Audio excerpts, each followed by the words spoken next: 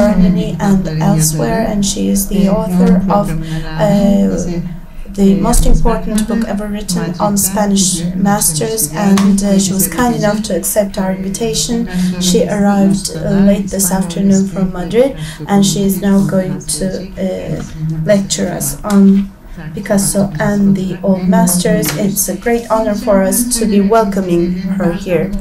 Let me tell you once more that you should switch your cell phones off during the talk. Please excuse me for having said this, but thank you very much for switching your cell phones off.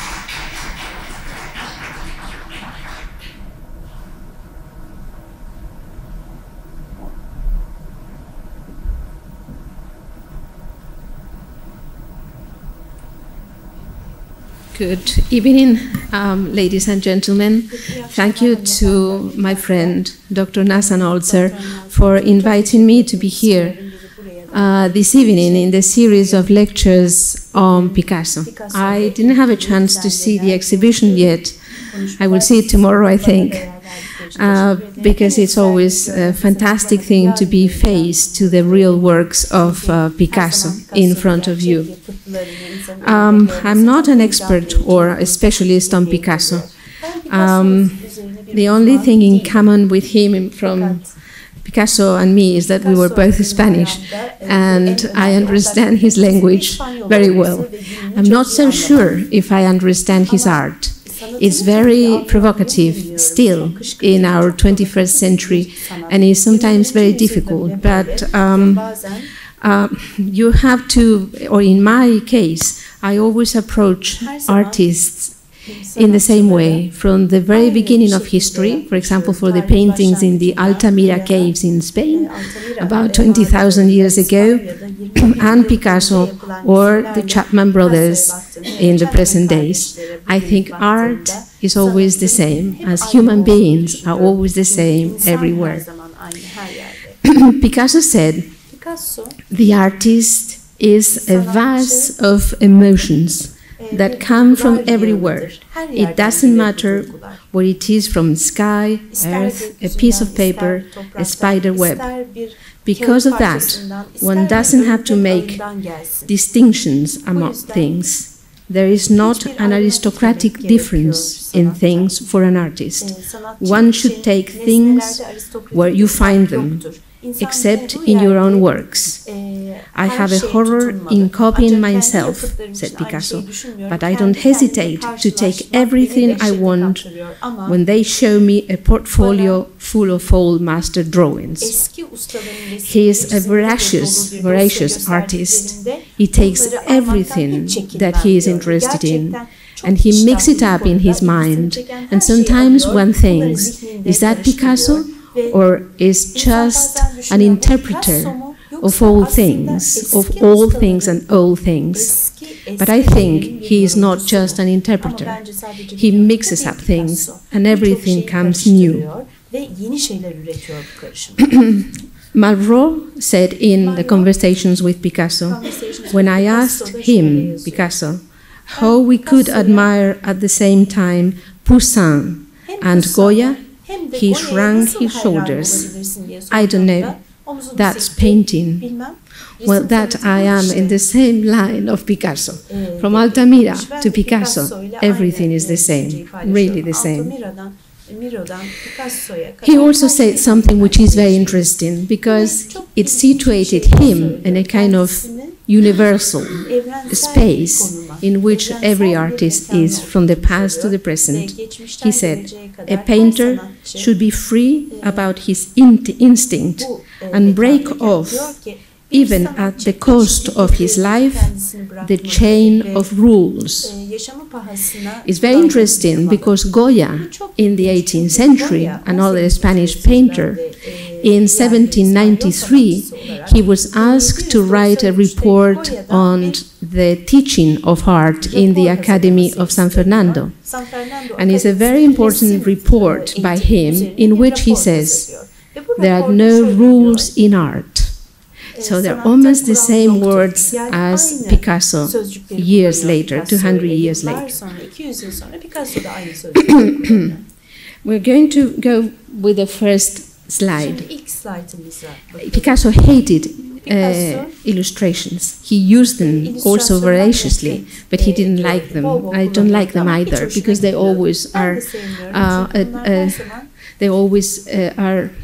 You don't never see the real work of art, but you go downstairs, you see the works, and then you can make a understanding what he was doing.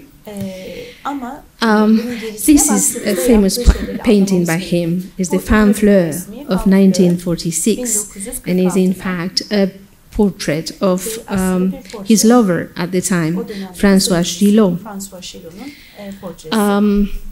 In this painting, François Gillot left a text of explaining how Picasso was doing the painting. He said, "He began to paint the portrait of me that has come to be called La Femme Fleur. I asked him if it would be bother him to have me watch him as he worked on it. By no means," he said. "In fact, I'm sure it will help me, even though I don't need you to pose." And she went on explaining how Picasso had everything around him, the colors, the palettes, or using newspapers to mix the colors. And then he said, he stood in front of the canvas for 3 or 4 hours at a stretch. He made almost no superfluous gestures. I asked him if it didn't tire him to stand so long in one spot. He shook his head. "No," he said, "that's why painters live so long. While I work, I leave my body outside the door, the way Muslims take off their shoes before entering the mosque." Resting his chin on his fist, the other hand behind would stay there, studying the painting without speaking for as long as an hour. Then she goes on, "There must be darkness everywhere except on the canvas, so that the painter becomes hypnotized by his own work and paints almost as though he were in a trance." Well, originally, said François Gillot, La Femme Fleur was a fairly realistic portrait of a seated woman. You can still see the underpainting of that form beneath the final version. I think you can see here. Here you see a kind of shade. Not very well in the slide, but you can see that there is something there underneath. In fact, there is a print by Picasso.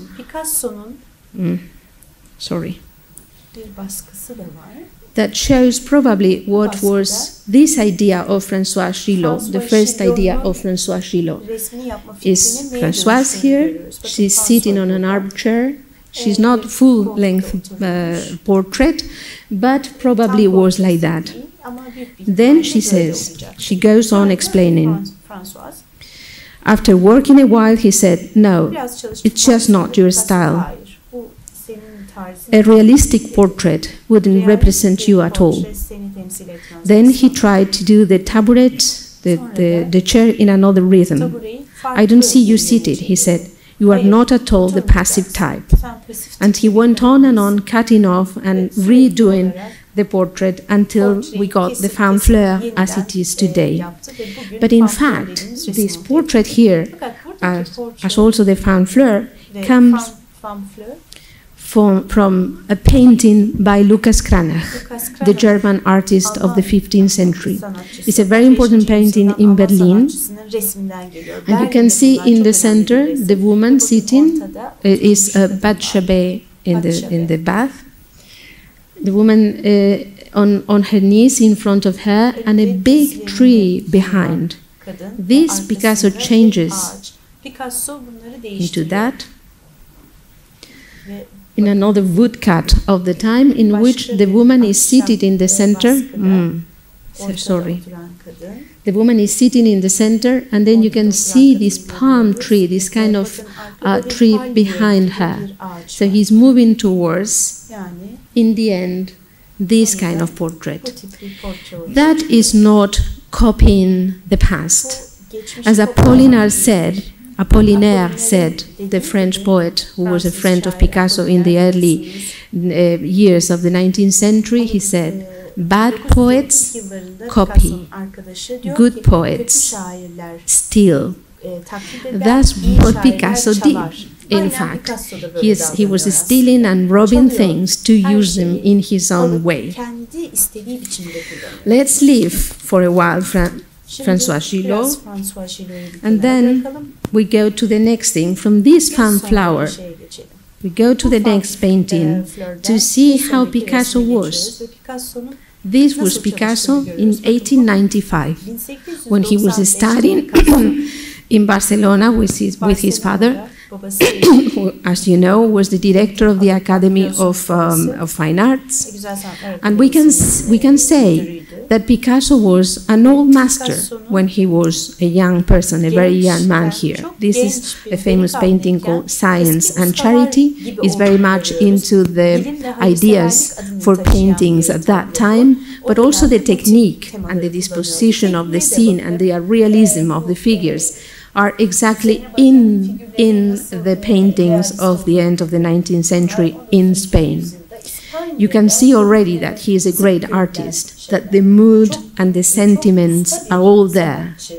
That, as he also said, I'm not quoting directly, but as he also said, painting comes from a lot of pain in the people, in humanity. So you can see here the death of the mother, the doctor next to her, and the little child who doesn't know what is happening.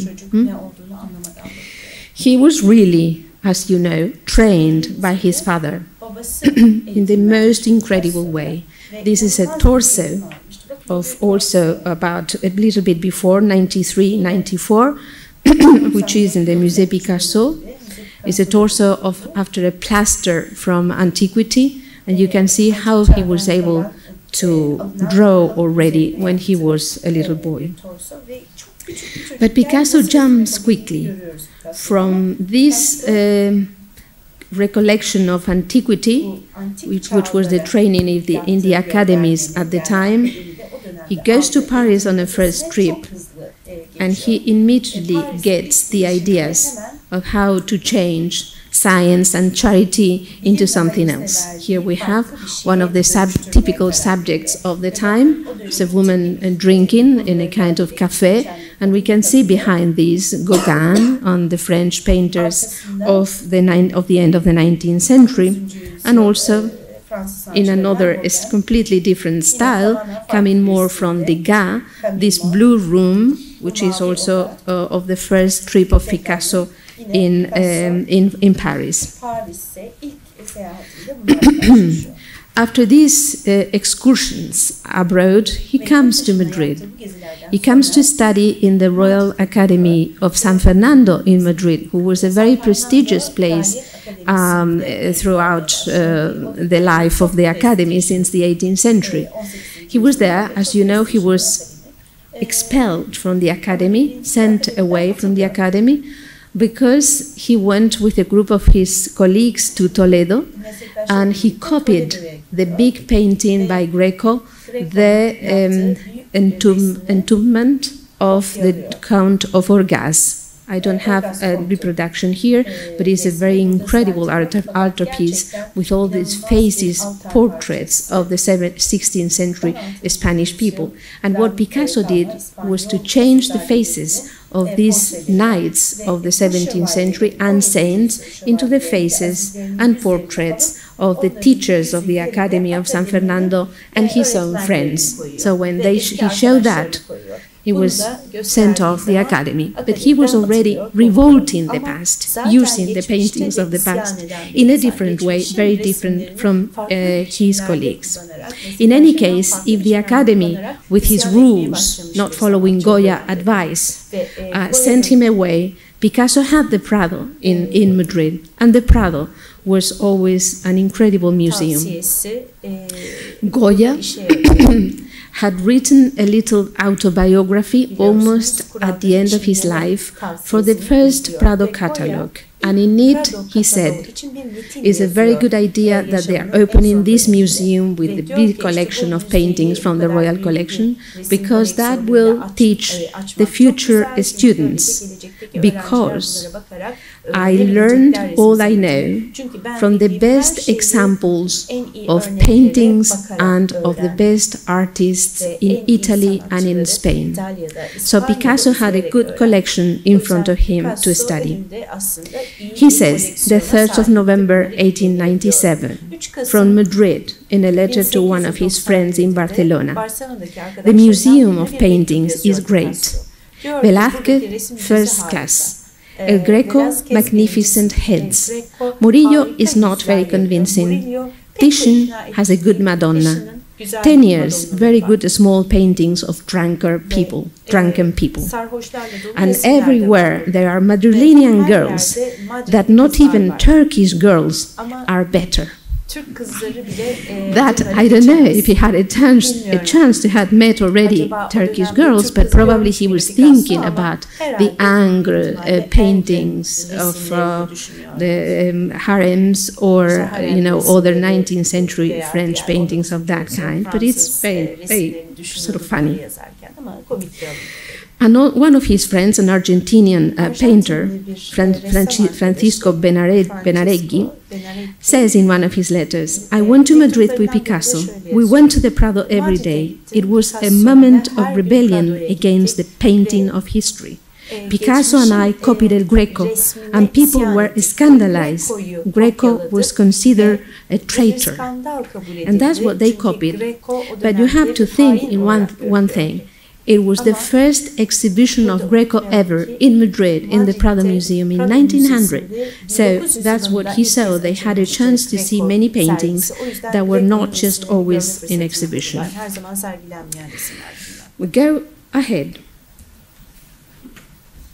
That takes a little bit. And we have here a self-portrait about that time, in which he is under one of his masks. He's presenting himself as an 18th century painter, probably thinking of Goya. In this museum, where he copied Greco, he copied also paintings like this one by Velázquez. This is on the left. You have the portrait of Philip IV by Velázquez in the Prado, and on the right you have the copy of Picasso, which is in the Museo Picasso in Barcelona. Already there is a big change between the copy and the original painting. You can see that he had elongated the face, he had changed the expression of the eyes, making him, the king, even more sad and lost, as he was in the last years of his life. So he's already changing the past. This Greco that they loved, you have here an example. This is the knight with a hand on his chest, which is one of the most famous portraits of Greco in the Prado Museum and everywhere. Comes from the Royal Collection. And it is a coincidence between the copies of Greco with the little books of notes by Picasso. In he, for example, scribes Greco, Velázquez, inspire me. Or he says, yo Greco, me Greco, I Greco. It's interesting, this incredible obsession with a painter that was not considered by anyone at the time. Only one French artist was really ravished by Greco works, Frédéric Astruc, a friend of Manet, but that was very, nobody knew about that, only Astruc knew that he liked Greco, but Picasso is different. He goes around making really paintings after Greco. You have a painting of that time, 1899, which is also in the Museo Picasso, which is a head, a kind of more than a portrait, a study which is obviously based on the knight with the hand of his chest. And we'll come back to this at the very end of the lecture. But he is not only a copyist or a very loyal interpreter of the past. He does, quite quickly, a painting like this one, a self-portrait in 1901, which you have the Greco intensity, the cold colors, the lines of contours, and the psychology of the face. And here I will show you, sort of quickly, more compositions which are really based on El Greco. Here, on the right, you have the big drawing called Madman, which is also in 1901. And on the left, you have a painting by Greco, or St. John the Baptist, and you can see that the elongation of the figure, the interpretation of the hair, the intensity of the strange look, the legs, for example, the feet, the way they are presented, they're all coming from Greco, but already is Picasso, is not anymore a Greco. A painting like the very famous boy with a horse, or leading a horse in the Hermitage, really comes from another painting by Greco, which was and is in a very difficult place to get access. It's a small chapel of a private palace in Toledo, and it was exhibited in the exhibition I told you, so that is probably where he saw this painting, the white horse, the beauty of the idea of the young boy, even if it mixes many more things, obviously, but it comes from that, you know. I will show you another few examples of his devotion for a Greco. Here you have a painting by 1902 on the right, which is the Two Sisters, which in fact, as Picasso explains himself, he intended to paint a prostitute, the one on the right, coming to visit his sister, who is a nun in a convent. But then he changes that subject into a more deeply interpretation of the meeting of the two women. Like on the left, you have a painting by Greco of the subject of the Virgin Mary visiting her cousin Elizabeth and telling her that she's pregnant. And this is what Picasso reassumes this subject in a different context and at a different time. But he's not always copying only one thing, and we will see that in the rest of the lecture. You can see in the next slide that Greco is in the tonality and in the colors, but the emotion and the intensity of the closeness of the two figures could have been taken from something else, like this Romanesque painting of a church in Catalonia, which has these incredible figures got together, I mean, with the heads really close, and the position of the heads and the bodies of Picasso is more of the intensity and expression of medieval painting. He goes with the love for El Greco to the end of his life. At the very end, when he... Here we have a painting which was at the time was considered to be by Greco. Now they think it's by an Italian artist, but there is a big debate about who was the author of this. But the painting is in every book a Greco painting. And you can see that this type of portrait, the veil on the head of the woman, the intensity of the look is very similar to portrait of Jacqueline, 1955, the Jacqueline in black, which also the black has a nexus, is close to Spanish paintings, and as you know, Picasso said that the black is the best color of all, and only Velázquez could use blacks in a perfect way. And you can see here a mixture of the intensity of the face of El Greco and the blacks of Velázquez all together. Another painting by Greco, a portrait of an artist, in fact the son of El Greco, is reinterpreted in a late style of Picasso. in a very famous painting of 1950 in Lucerne in Switzerland. You can see that this is the style in which he makes many paintings. It's previous to his studies of Las Meninas, in which these knights or ladies dressed in clothes of the 17th century are very common. Velázquez is a more difficult question. Velázquez is always more difficult, and for a painter to interpret Velázquez is quite something.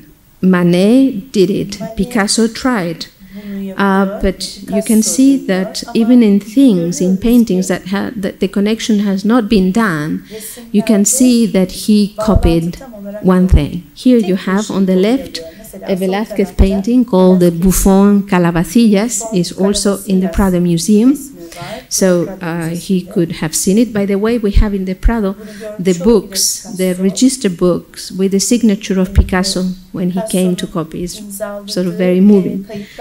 But here you can see this strange position, which is really something that Velázquez found, a means of expression that it is very unique and singular, though Velázquez himself took the position probably from a print by Dürer, which I don't have here, but is not a very well famous print by Dürer, but is probably the same sort of funny way of putting the legs to make the figure on the floor seen from above and with the face up. That is a similar thing, a similar position that it is quite obvious that Picasso saw in the museum and was interested in it. And he used that heavily to the end of his life in very different type of compositions, like this one, which is from a Barcelona period in 1903, just before he went to Paris for good, and this in a 1950 portrait, and this again is a bit before. But again, you have in a naked woman the interpretation of the legs. He found it interesting and he got it. Sometimes he just is not interested in the artist in itself or in a painting. He's interested in one thing about something, about a painting. And that's also very interesting in him. And we can see that he was very honest when he comments that you can take, or the artist can take from everywhere, from what he needs, from whatever source it is important. With Las Meninas, he was very interested. I mean, I don't know if I can find my paper, but I can quote by heart. Las Meninas is one of the paintings that he really liked. It's a big masterpiece in the Prado collection, and he says that the very first time he saw the painting in the Prado, he was shocked by this composition, remained in his mind, in his eyes, he said, and he was sure at that moment that he was going to use it later on, that he had to use it in his life, as we will see at the end of his life.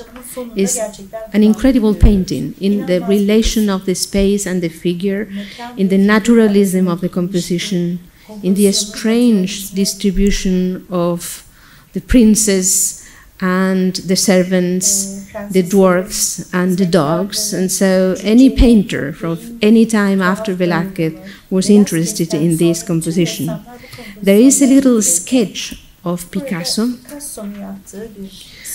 at the time when he was in Madrid. You can see there on the corner a very quick sketch of the central figure of the little Infanta Margherita, and on the left the lady in waiting called Maria Sarmiento. Also interesting on the right is the figure of a knight, is a man, and you can only see a little bit of a scribble of the horse. It's probably one of the portraits that we have of Philip IV.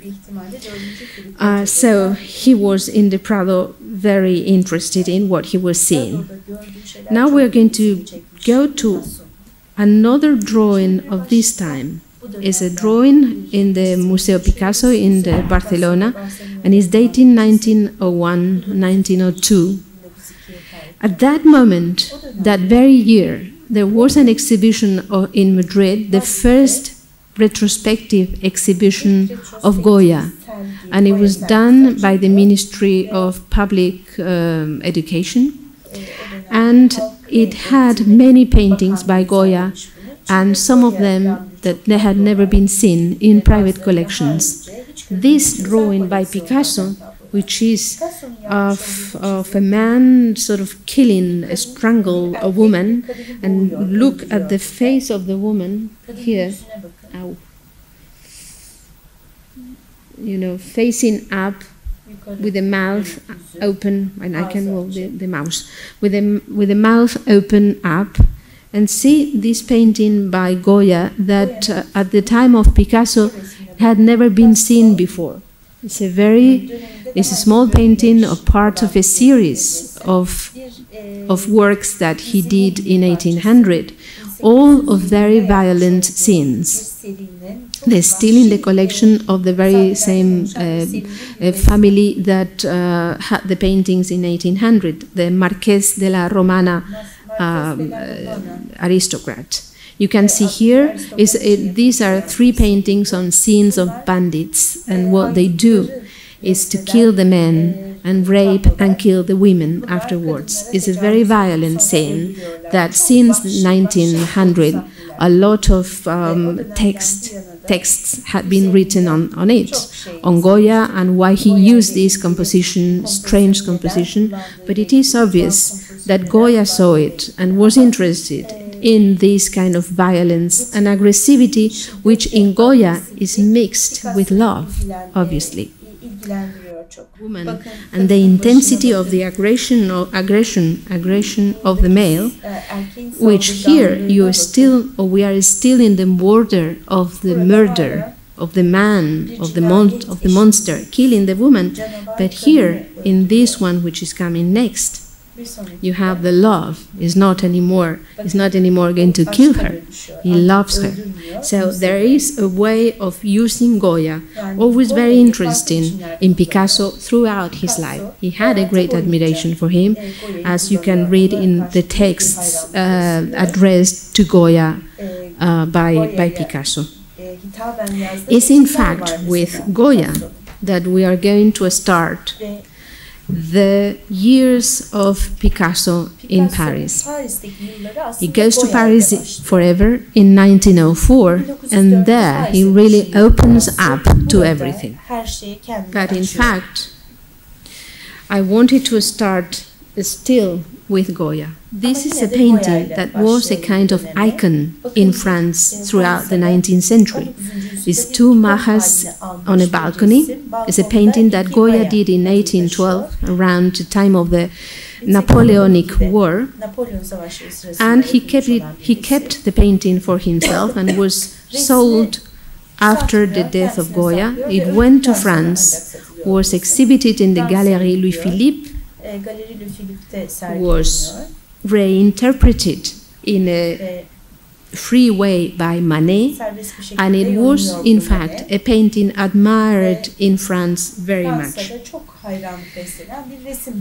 We can see that Goya too liked that painting. There is a photograph in 1904 in the Atelier de Bateau-Lavoir, the first atelier of Picasso in Paris, in which he does this photograph of Fernand Olivier on the left and Benedetta Canals on the right, and they are both dressed as Spanish Majas and leaning on a balcony, sort of trying to imitate that world of Goya, to make a reinterpretation of that. But Picasso goes further, and I think that when he does a painting like the portrait of Benedetta Canals in itself, it goes on mixing and using in this portrait the idea of the 2 Majas of Goya, and also in a later painting, like the portrait of Olga Koklova, his first wife, the Russian dancer, even with the differences that there are in this portrait and the classical turn that he gets in this time, but still in mind he has this idea. Here the balcony is behind her, is projecting her. She's not hiding behind the balcony, but that's the kind of thing that Picasso does when he's using the old masters. In Paris, well, here we have also the Maja. I was just going to tell you that also in Paris, he's thinking about one of the paintings which were also a symbol of Goya. It was very recently been shown in the Prado Museum after 100 years of hiding the painting in the Academy of Fine Arts. So he could have seen it either directly or in reproduction. And after this painting comes this beautiful watercolor of Fernand Olivier, probably painted in Gossol or still in Paris. Gossol is a little village where Picasso goes with Fernand Olivier. So, but he is thinking of the Maja, the idea of the clothes, of the bedclothes with this kind of shape on the front, and also the hands up behind her head are obviously taken for this strange idea of Goya when he depicts the bed of the woman. And up to the end of his life, again in the 1950s, you have this idea of the woman lying down here on the beach with the hands up, collecting in his mind the beautiful composition of Goya. But in fact, Paris is a place in which Picasso can really study or see as many possible things that he wants. The big love after the Spanish painters of the past, after Greco and Velázquez, the big love of Picasso at that time is Ingres, the French painter, the neoclassical painter of the early 19th century. And he mixes styles. Picasso again is using the blue period that comes from the Spanish years, previous years, the idea of the slender figures, elongated figures taken from Greco, but using in fact compositions of Ingres as the basic inspiration for these works. You have here the figure of Octavio with Livia and Augusta, and Augustus, Octavio, Livia, and Octavia, reading the Aeneid, in which this little girl is based, this incredible, dignified figure, essential already of the new Picasso, which is going towards Cubism. But even at the end of his life, a portrait of Jacqueline, like this one, has still a depth in the composition, in the way he's using the profile and the hieratism, the strictness of the figure is still using the ideas of Ingres. Ingres, as I was saying, is the next move of Picasso as getting things. The lecture seems that everything he does comes from somebody else, but in fact, I mean, he did. Now we know that there are about 50,000 things of the hands of Picasso, either drawings of prints, of paintings, sculptures, and everything. So this is very selective. because he was really a free painter, an absolutely free artist. But it's a selection which is just taking these comparisons that made him look like somebody who was always looking at other artists to steal things or use things from others. It's in fact more deeply and more complicated, this relationship of Picasso with all masters. Somebody has said that this relation of Picasso and all masters came from his life as a child. The opposition or this controversy with his father, who was an artist too, was trying the little child to copy him, and at the same time revolt against the father, which is what he is constantly doing later on in his life with the old masters, copying them or interpreting them, and at the same time there is a controversy, there is a confrontation of Picasso with all of them. He wants to be him, and he says that very clearly in all of his words. Another composition which is an icon for Picasso is this Venus of Ingres, which he interprets in 1906 in a series of paintings which I will pass as quick as the machine wants me to do it. And he changed the idea of the woman combing her hair naked and later on dressed too. And it's also a subject that goes to the end of his life, which is also in the French painters of the 19th century, end of the 19th century, not only in Ingres, but from him is the idea of Ingres that comes for these paintings. You can see the shift in style from a more realistic or sort of traditional way of interpreting the figure towards this abstraction that little by little goes towards cubism. And from the Grand Odalisque we have also a cubistic interpretation, which is one of the most interesting ones. It's 1907-08, and it is related, of course, to the Demoiselles d'Avignon, and we can see that women in the flesh, or women in the past, are the same kind of thing in Picasso's imagination. We saw him using Greco for early portraits, but also Ingres is in the base of paintings like the portrait of Gertrude Stein. Look at the hands, especially, also the position, or the light in the face, and the strong presence of this woman in the space.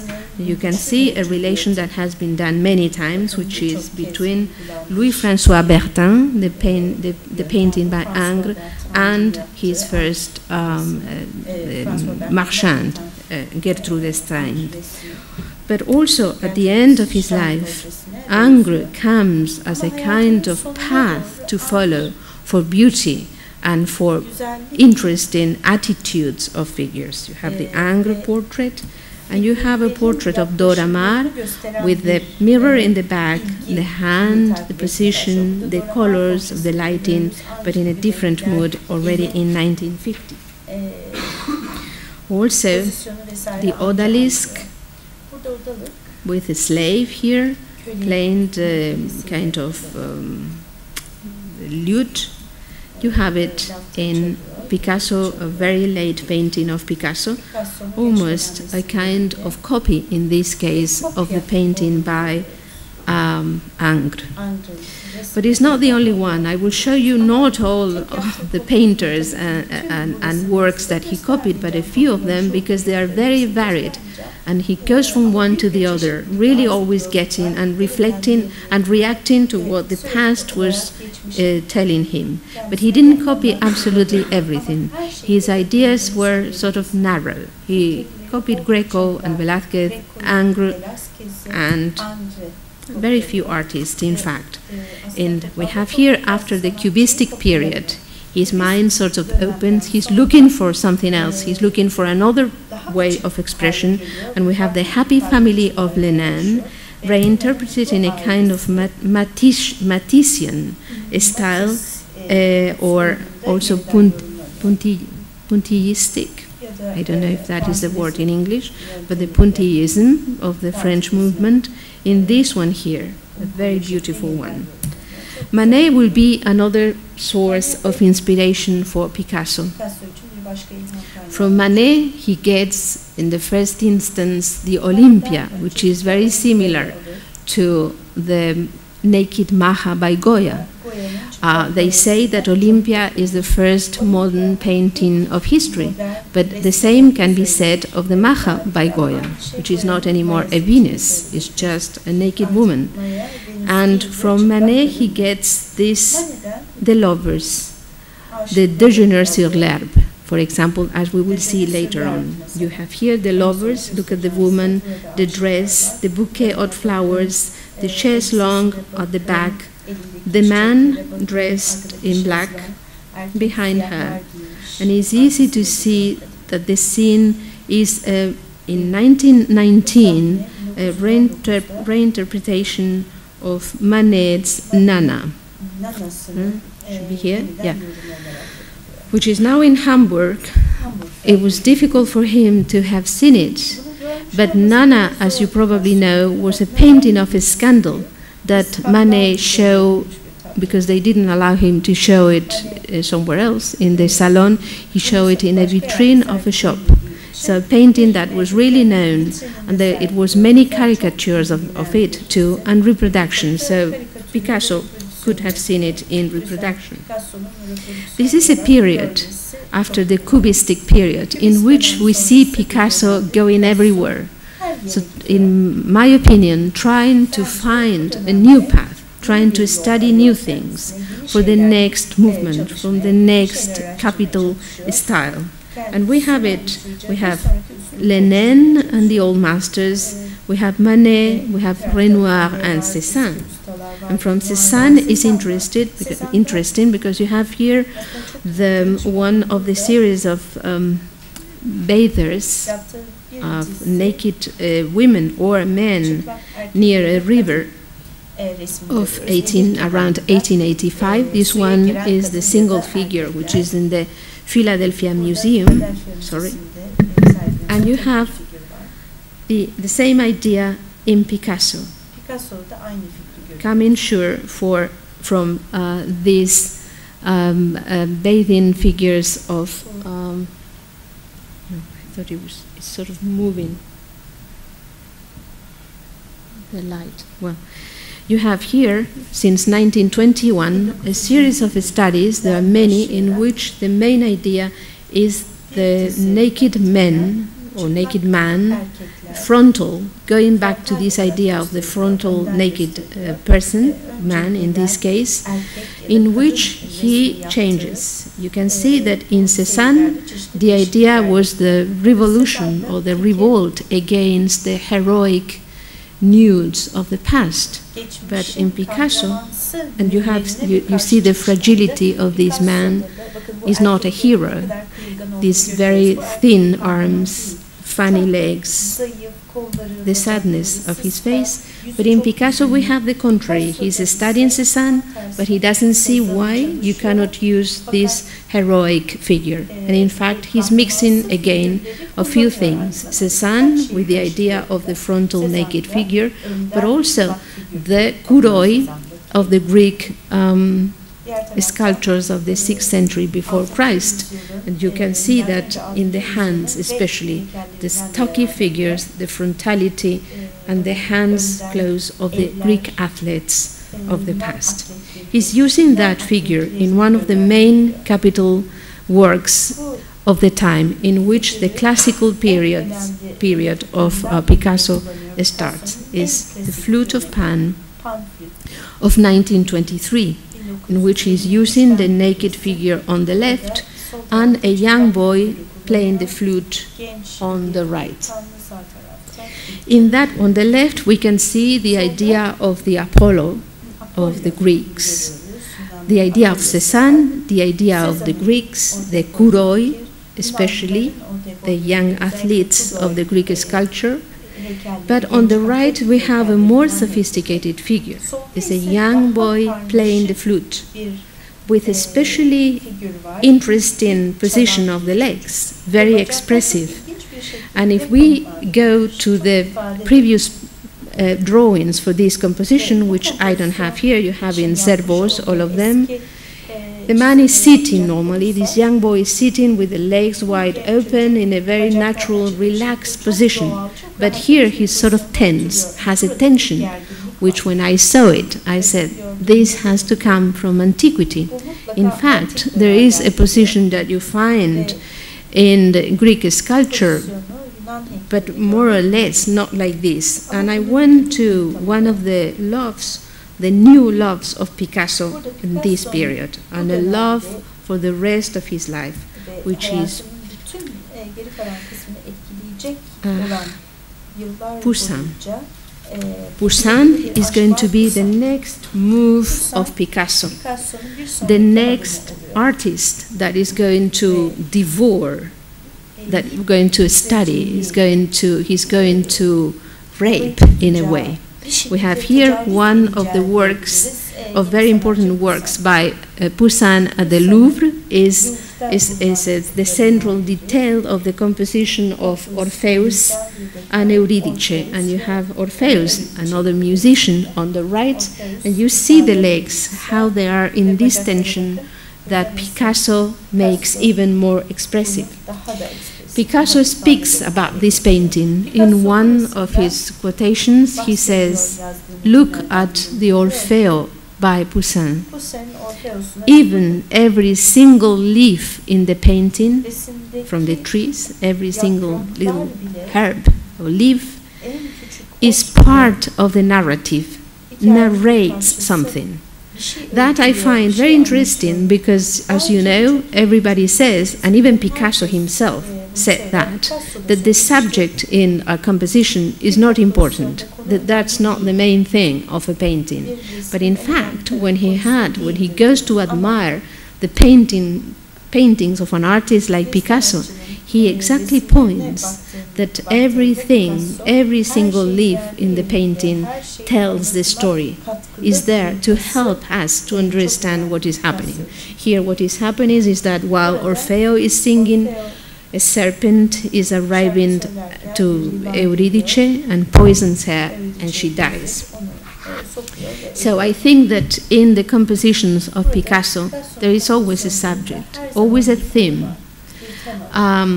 Sometimes maybe we cannot understand exactly what he wants because it's not, as in the paintings of the past, a fixed iconography, a subject that everybody recognizes. He uses the expression to his own iconography, to his own life, to his own interests. But in fact, I think there is a subject. Going to his admiration or devotion for Poussin, we have another painting of this period. This is slightly earlier than the flute of Pan, the flutes of Pan, and it's the three women at the fountain. And in fact, this beautiful classical painting that comes from the period in which he goes to Italy with the Diaghilev Russian ballets is again taken, and this has already been stressed, from a composition by Poussin at the Louvre, which is the Rebecca and Eliezer. And you can see on the right, also on the left, there is women at the fountain taking water. And especially the group on the right of the three women on the right is very is similar to the Picasso painting, but even more similar is when he studies this painting, which is the Narcissus at the Fountain, a beautiful Poussin, also at the Louvre, a very famous painting by him, in which the study of the naked man is the central theme of the painting. And this I will do a little excursion, but Poussin is a French painter that went to Italy and stayed there for the rest of his life. And the arrival to Rome makes the same reaction in every artist that since the past goes to Rome. From Raphael to Michelangelo, from Michelangelo to Annibale Carracci, Poussin, and then later on even for Goya and Ingres and David and Picasso himself, the reaction to the monumentality and the beauty of the naked body in Rome makes them use that intensely in their own paintings. You have here this work by Poussin, which is used again in this admiration for the classical past in the beautiful painting, photograph is not very good, of the family at the border of the sea, which is also of this classical period in 1922. But as you know, and again we go to the end of his life, Picasso still uses Poussin heavily, like for example in the rape of the Sabine women, which he does later on in 1962, or the Bacchanal by Poussin, which is also reinterpreted by him in paintings which are a mixture of art and caricature, I think. But Picasso is not an art historian. He is very funny about that when they tell him that Françoise Gillot has written a book on him and the relation with him, and that she makes Picasso, she quotes or makes a quotation of Picasso about all masters, and he says, oh yeah, I know, I heard, because he didn't read the book, I heard that she says that she put a lot of words in my mouth about all masters. She said, as if I were an art critic, or maybe better, an academician of the Academy of San Fernando in Madrid, the one that they expelled him when he was very young. So he was not an art historian. And an artist is never an art historian, because they have a very clear, selected, individual and singular view of things. We art historians have to be completely neutral and objective, but artists don't have to be like that. They actually reject that point of view. They just take what they need from art. They see, actually, not just take, they see only what they are interested in, and they don't see the rest. Anyway, in this period, and I will show you other works before we arrive to the final years, we have again the use of Goya, like in this portrait of Paolo in 1923, which is similar to the gentleness, the candor, the innocence that he sees in the portraits of children by Goya. But it not only is interested in the, as we have seen, in the Goya, in the most gentle and beautiful Goya, but for example, we have here a painting at the Louvre. This is Goya, and it's one of the still lifes of Goya with a head of cow, and the ribs also on the right side. The head is the interesting part here, which Picasso again takes in a series of drawings, carnet sketches and paintings like this one. He's using this kind of terrible view of death that Goya did in his own paintings. This view of death is actually starting in this period of around 25, 30s, towards the period of the Second World War. I don't know if, I suppose they have studied this, but it is a kind of very pessimistic tendency that appears in his works. And, for example, in around 1930, 1932, he begins to study this incredible painting of the Crucifixion by Grunewald. It's the altar of Isenheim, which is in the museum in Colmar, and is a 15th century artist of an incredible expressionistic appearance in everything he did. And Picasso is incredibly taken by this composition. He immediately begins to draw from that. And he says, the minute I saw this painting, I began to make drawings about it. But the first minute I did these drawings, something else, something completely different came out of that. You have this one, this painting in 1930, and you have, sorry, the drawings. Here is the one I wanted in 1932. That comes another thing, the incredible expression, tension of the body that he analyzes to the end, changing the shapes, making only the relations of black and white, of the forces which are inside the composition in different ways, with color and without color. And these kind of paintings, which are already in 1932, lead towards the big painting, which is a kind of reassume of this tendency, which is the Guernica. I'm showing a photograph of Guernica to the place in which he meant it to be. It was the Spanish pavilion in the International Fair, 1937 in Paris. Many things had been said about this composition, many sources, all of them. I mean, you are going to have here the incredible pleasure of having Professor Robert Rosenblum, who has written possibly one of the best articles on Guernica and all the influences that the painting had. So you can ask him about the painting personally.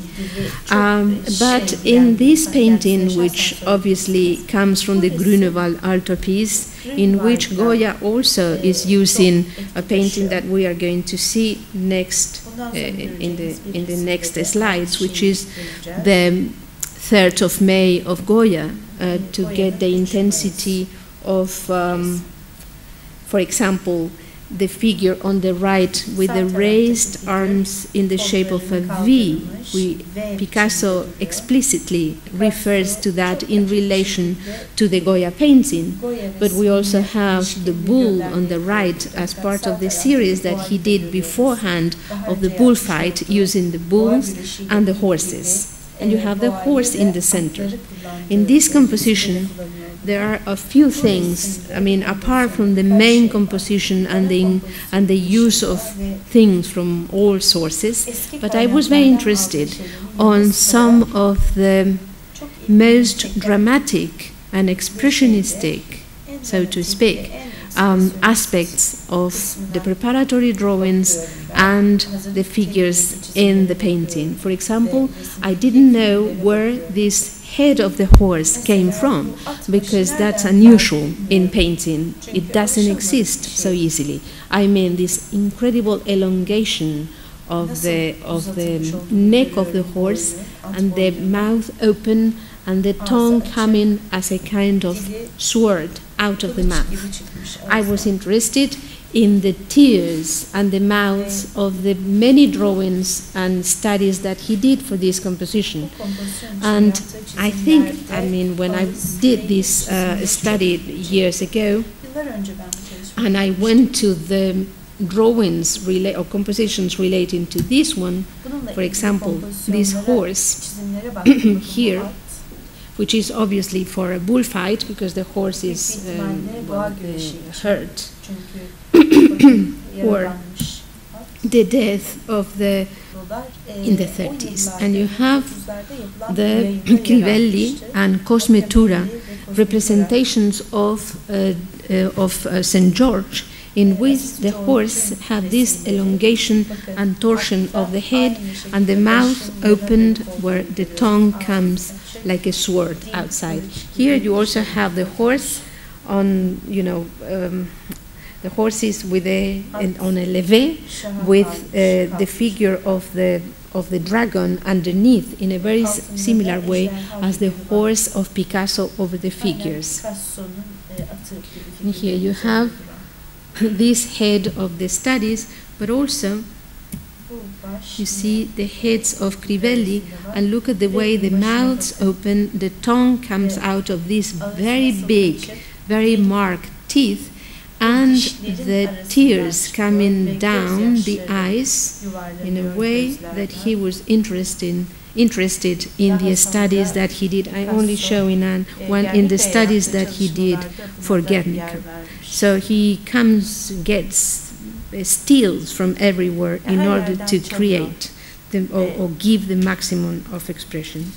Here we have the 3rd of May by Goya, in which the arms are raised in this shape of V that Picasso says is the shape of victory, long before it was used by Churchill or later on by other people, but is used already here in Picasso, and is the V of victory of the innocence, as in this composition. Of course, he was using this idea for a commission painting, but that's not the same, because in commissions, when he had to paint under commission that he did very few times in his life, Picasso is a little bit more, it's not so natural, it's more intellectual. You can see the copy, you can see that he comes directly out of the painter, like in this Massacre of Korea, which is obviously taken from the painting by Goya. We have now, this was the war and the after-war, and in the period that goes from after the Second World War to the end of his life, Picasso goes back again to the old masters. It's a period in which, as he said in front of Manet, Déjeuner sur l'herbe, let's leave the pain for another occasion. So to say, let's take the pleasures of life now, because the pain will come later on. And we can see that it is the period in which he goes around again the themes or the subjects of women in relation to the women which are around him at the end of his life, the themes of love and sex, the themes of his atelier, which is important, and he says that comes from the space of Las Meninas, and these are going to be the last series of paintings in his own life. Before that, in 1950, we have like the first idea of this coming back to the world of women in his reinterpretations of a painting by Courbet, The Women at the Border of the River Seine, which is in Paris in the Petit Palais. It's a subject of the two women together, which in Courbet has nothing strange about it. But in Picasso, as many times in his, especially in his early works, is mixed together with the subject of women relationship towards the very end, so lesbian relations, like is it young ladies on the banks of the Seine in 1950, here in which the Courbet women are really getting together, entangle the two of them. But he goes again to the Delacroix Femme d'Alger. This is the step before the Femme d'Alger, which came next in his life in the 54-55 years, in which he wants to mix the two compositions of Delacroix about the women of Alger. Delacroix, as he used to say, or Picasso had already said, Delacroix, as he said, was the father of all of us, the modern painters. And he's using many things of Delacroix, but in this period of the end of the life is again the world of women, of entangled women, intimacy of women in which he is interested, using especially Jacqueline, who was the wife, or his wife, his second wife, for this series of compositions that he mixes, he changes in different ideas, dating them as he always did, so we know exactly how quickly he changed, how unstable he was, you know, like in his own life with his paintings. And I just pass in a few compositions because I think we have to go towards the end of the lecture. But we see how he changes from one to the other, always this world of women, in this case naked, to this incredible homage to the femme d'Alger, which is this portrait of Jacqueline in Turkish costume that probably you have already seen here. From the femme d'Alger, she moves to Las Meninas, but I'm just making a kind of free decision and going first of all to Manet, Les Déjeuners sur l'herbe, the main composition that he had already used in the very early 20th century when he is still in Barcelona for the portrait of a family there, but then he really understands this painting or gets obsessed and interested with this painting only in the 1960s when he does the variations on the subject of the Déjeuners sur l'herbe, which goes back also to his obsession with the idea of the artist and his model, because there is a kind of mixture of the two things. One very important figure is the one at the back. You saw in the Manet painting, at the back, the woman which is leaning and is taking something from the floor, from the earth. And that is always a very important figure in all these compositions of Picasso. You can see that it gets even protagonism of its own in some of them, like in this one. You can see very clearly that the idea of the painter and the model is also here. And you see how the Manet painting evolves and changes and is not anymore Manet, it's Picasso himself. He said that from Delacroix and the Femme d'Alger. He said, Delacroix in the Femme d'Alger, in the Women of Alger, was taking his inspiration from Rubens. It's nothing bad if I take my inspiration from him. So, with his sense of humor, I think that's quite interesting too. And you see this last abstraction of the subject, and then he does again, or furthermore, a series of paintings and drawings only on the subject of the woman in the back. Like in here, the woman leaning down and picking up flowers, what he does. And this beautiful Déjeuners sur l'herbe ends up with a sculpture, which is now in Stockholm in the Museum of Modern Art, in which the real figures go sort of in life in the garden of the museum. The last homage is to Las Meninas, the painting that we saw he was interested in from his early life in Madrid, in the drawings in the Prado Museum, and that they are the core of a series of studies in the 50s, in 57 onwards. All these paintings and sketches, I don't know if there is any outside, but they're all in Barcelona in the Musée Picasso. And there you can see how he goes. I mean, he doesn't have any respect, I would say that word, any respect for a style or style. That's the word. So he moves from very kind of 19th century copies of the Meninas to something that goes through his ideas of the synthetic cubism. They're all of the same period in 57, but he mixes and he uses all he has done in life in order to recreate this work. He said of Las Meninas, when I was painting these Meninas, I had the instinct or the passion for moving the things and the figures around to my own pleasure.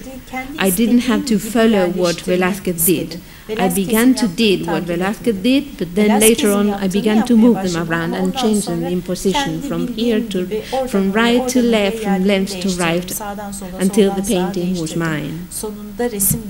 You have another head which particularly beautiful in style, expression, and technique, because Picasso, and that I haven't said before, paints with the strokes, the brush strokes, the handle of the line, the handle of the paint, of the real painters of all times. There is no difference in that. You can see here the security, the intensity, the expressivity of his lines and brushstrokes. With the space, he does what I told you. When he is in front of that, he mixes the ideas of his own atelier, and as he said, with the ideas of Las Meninas, moving paintings, figures from one place to the other, and always having as the main central focus of his painting the little figure on the back, the man on the steps, towards the light of the door, which I find very moving and incredibly interesting, because it is in fact for not everybody, but for real connoisseurs of painting, the most important figure in the painting. I'm going to show you one thing of the Meninas. Here, it went a little bit. I'm sorry about this. I don't know if it is possible. See if it is stopped here. Yeah. I don't know if you will be able to. Yeah, it is possible to see it even in the reproduction, but. Well, okay, it just goes back to what it was, but I want to show you this, and I will go to the place. Look at the man in the back on the stairs, and his black figure is against this beautiful white light. In there it's not easy to see it in the reproduction. You will have to go to the Prado to see it in painting, but there is only one brushstroke by Velázquez that holds the whole light. And it's easy to see.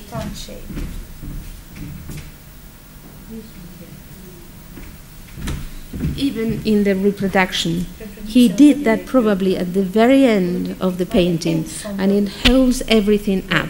And when in the Prado we were cleaning the painting with a really fantastic restorer, John Briley, he left that part of the composition to the very end because it really holds the whole composition. So it is interesting that Picasso, as a great artist, really understanding the paintings of the past, has always the little figure there as the central core. If you take that away, you destroy the whole composition, and he never does. It's always there.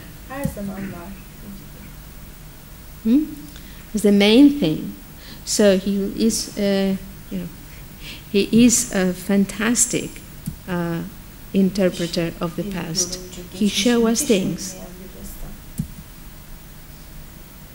And this is the last one. At the very end of his life, when he was about to die, he did a series of self-portraits that were at the very end of his life, in which the fear, the old age, but not just that, the fear of death is very evident, especially in this one, which I wanted to use, and in which we see these early ideas on Greco in El Prado, when he said, and El Greco, especially the heads. He said also, I liked these nights with the pointed beards of El Greco and the intensity of the eyes. And I think that at the end of his life, when he was painting these last self-portraits, he was coming back to his first love for all masters, who was El Greco, and the novelty of El Greco. Look at the eyes, only the eyes of this portrait, not just the beard, which is more related to that, but just the eyes, one different to the other, and all the two of them crazy, tells you that he was thinking of El Greco. That's it. Thank you.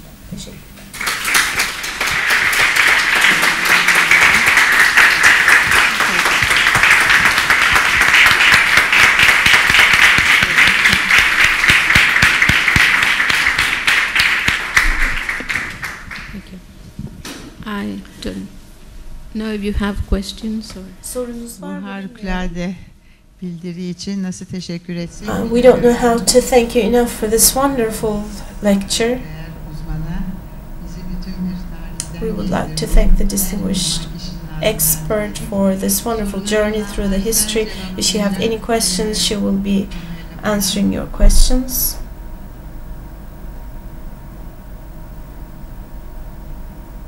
Can you hear me? Can you hear me? Yeah? Okay. Thank you very much for this lecture. And there was one thing that attracted my attention. When Picasso was inspired by the old masters, how about the Renaissance works of the 16th and 17th centuries? Is there a reason for not seeing these works in his experience? Well, there are dialogues with Picasso about the old masters. Yeah, I have to. There are words of Picasso about the painters of the Renaissance, and he always says that he's not interested in the Renaissance painters. He says, I know that I draw like Raphael or even better, but I'm not interested in Raphael. But he is contradictory when he speaks about the old masters, because, for example, he likes Piero della Francesca in Arezzo, in Arezzo. I show you that he probably looked at Cosimo Tura and Crivelli for the Guernica, this expressivity which is from the north of Italy. He rejects, for example, Tintoretto. He says it's all decorations, it's like a film, it's not interesting.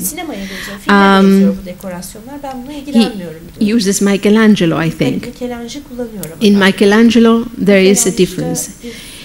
We know from Cotto that when they were both in Italy in 1917 with the Russian ballets of Diaghilev, they went around, they saw things, they saw the Pompeian frescoes, and he went to the Sistine Chapel and he was admiring that fresco, to which it refers later on Guttuso.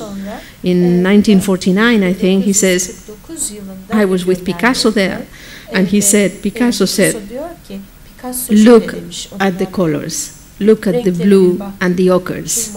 He didn't speak about the beauty of the figures, but he spoke about this incredible contrast of the Last Judgment of Michelangelo. Then there is also another quotation about Michelangelo when he was looking in a book of reproductions of the ceiling of the Sistine Chapel, and he said, and he passed his finger on the profile on one of the figures, one of the nudi, one of the naked boys, and he went down from the bottom of his body to the top and to the ear, and passing his finger, this finger. It went up, saying how beautiful. So he really admired, and I think that kind of single figures, single interest, the contrast of the ochres and the blues, or some of the contours when he draws his figures are coming from these painters, though he says, or we don't see these paintings so obvious in his works. I think that in a painting that I show you, let's see if I can find it. I think I just went out of the, it's impossible, but in the Flutes of Pan, this contrast between the naked figures in kind of pink and the blue of the sky and the sea is, in my opinion, a reflection of the Sistine Chapel. I'm going to try, if you want, to find the number of the slide in which this were 63. My goodness, I never thought I was going to have so many slides. 63.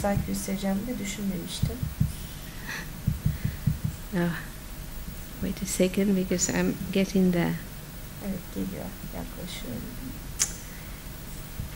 I'm sorry that you are with me. 63. here we are.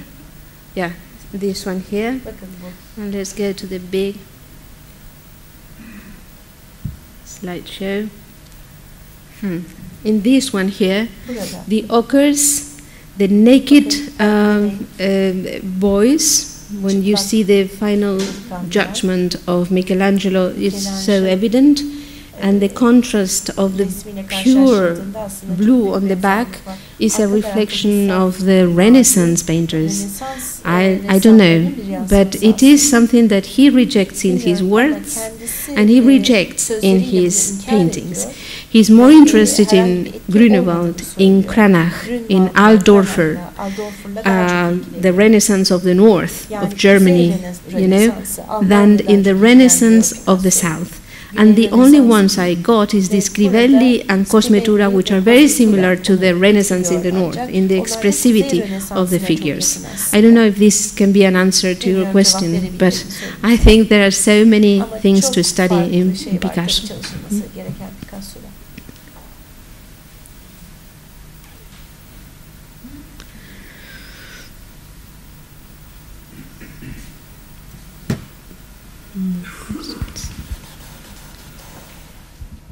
I think, Manuela, you gave us such wonderful information. There is not a necessity to ask you more.